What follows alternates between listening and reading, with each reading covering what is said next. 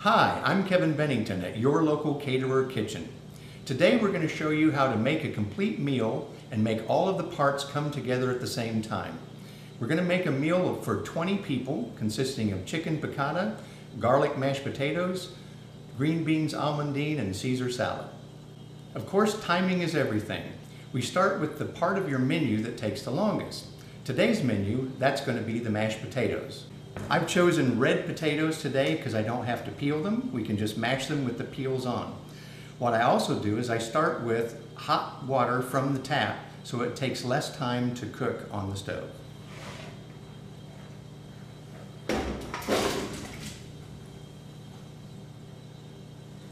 We turn that on high so it can start cooking as fast as possible. This should take probably about 35-40 minutes. Part of what you do to make the timing better for your big party is you make sure that as many items as possible is already pre-prepped. In this case, I prepped the flour that I'll be dipping the chicken in, some lemon juice that I'll be using to cook the chicken piccata. I've already got out the butter, the milk for the potatoes, the butter for the potatoes, and the croutons for the Caesar salad. Next, what we do is we have to cut the chicken.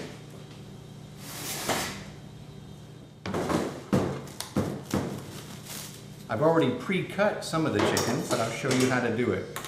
What you do is you go to the store and you get some nice, fat, juicy chicken breasts that are about 10 ounces. And you cut them in half lengthwise.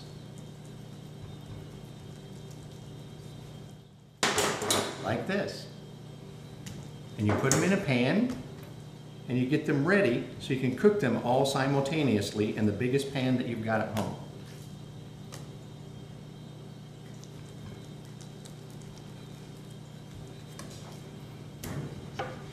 Okay, to start cooking the chicken piccata, of course, we start with butter, which will melt in our big pan.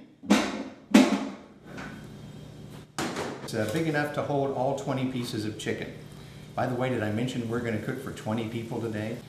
Now that I've melted the butter, what I'm going to do is add lemon juice to the mixture for the chicken piccata. What I've done is I've cut about 8 lemons to make about 2 cups of lemon juice for our 20 pieces of chicken. Depending on your taste, you can use less or more lemon juice.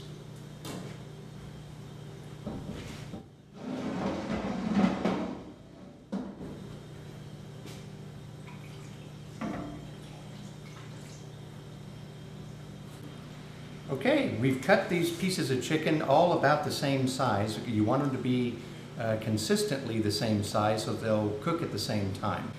Next is what we do is we dredge the chicken in flour and salt, just a pinch of salt. We'll do all 20 of these.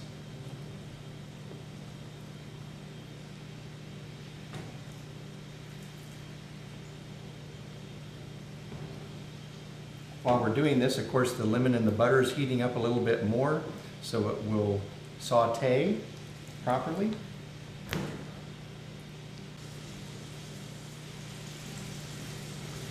Next, we place the pieces of chicken in the saute pan. What you'll see as you do this is you've got enough butter and lemon juice to actually cover about half of the thickness of the chicken. That's a good thing.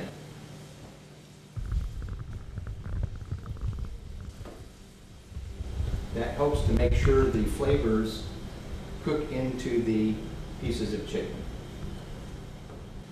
While we're waiting for the chicken to cook on the first side before we flip it, what we now do is we put the green beans in boiling water.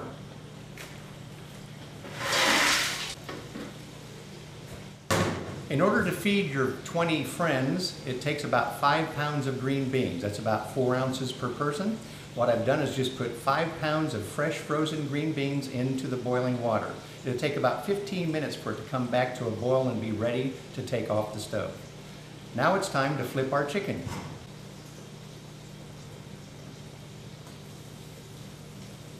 I've just flipped the chicken for the first time after it cooked for about 6 or 7 minutes in the butter and lemon juice. You want to have about 1/4 of an inch of butter and lemon juice on the bottom of the pan, which keeps the chicken from browning. We want the chicken to be as tender as possible when we serve this to your 20 guests. As the chicken was finishing cooking on the second side, we added capers to the mix. These had to cook for about 4 or 5 minutes. It actually took the chicken itself about 8 to 10 minutes to finish on the second side. When it was finished, I spooned the capers out on top of all the pieces of chicken. It's going to take another few minutes for the potatoes and the green beans to finish. While we're waiting, I'm going to cover this with plastic wrap and aluminum foil and stick it in the oven at about 140 degrees.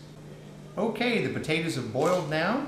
I've taken them off of the stove, drained all the hot water off of it, and getting ready to add some butter, 2 sticks of butter,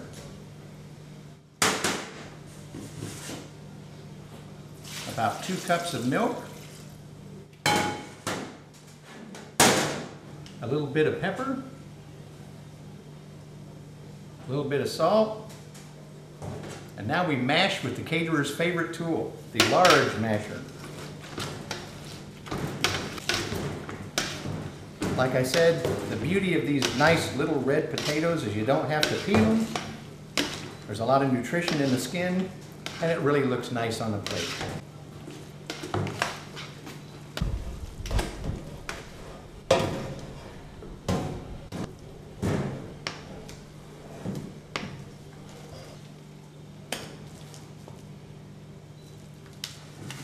Last on our menu is the green beans. They're just about finished boiling.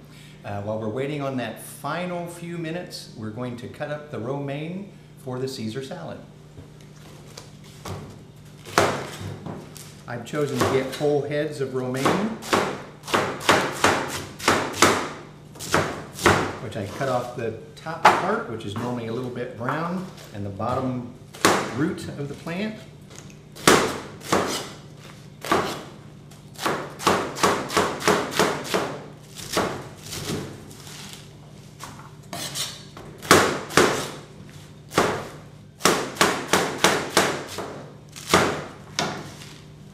After we've cut up the romaine, you then use some homemade Caesar salad dressing, or you can just use some Caesar salad dressing you buy at your local grocery store.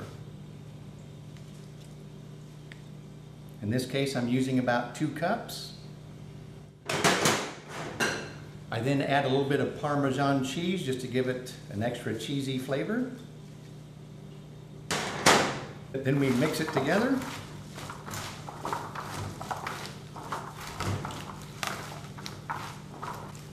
You don't want to have too much salad dressing, otherwise it'll get limp fairly quickly. And last but not least, you add a few croutons. I like croutons, let's add more.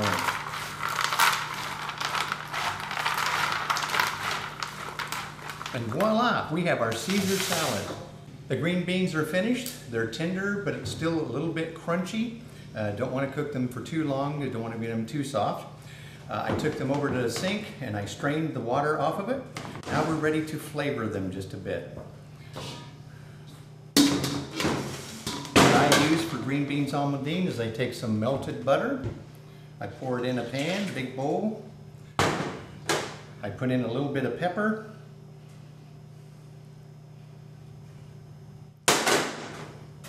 About twice as much salt.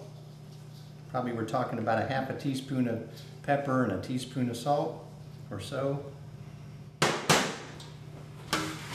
slosh that around a little bit. Then we take the green beans.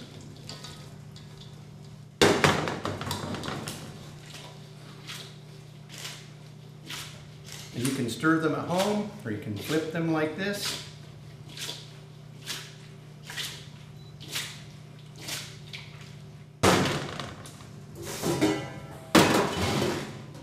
We pour them into our container for service.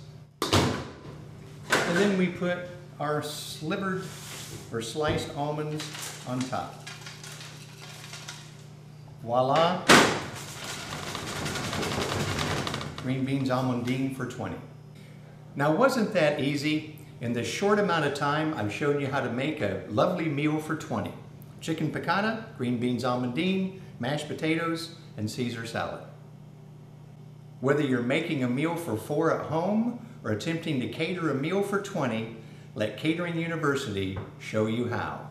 I'm Kevin Bennington with your local caterer and Catering University.